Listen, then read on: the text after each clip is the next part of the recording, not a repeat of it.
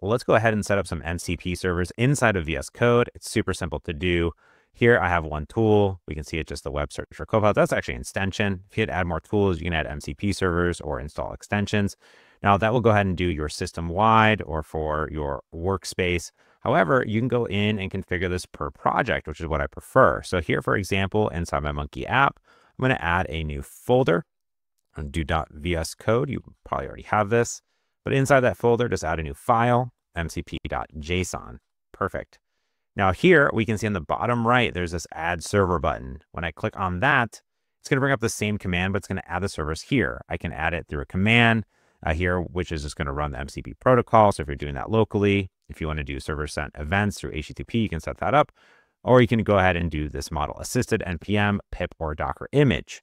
I have my Monkey MCP that I've been creating. So I'm just going to type in James Montemagno / Monkey MCP, hit OK. This is going to allow it to install. So this will download the container image, give it a server ID, and boom, my server is good to go. Now I can go ahead and start this up.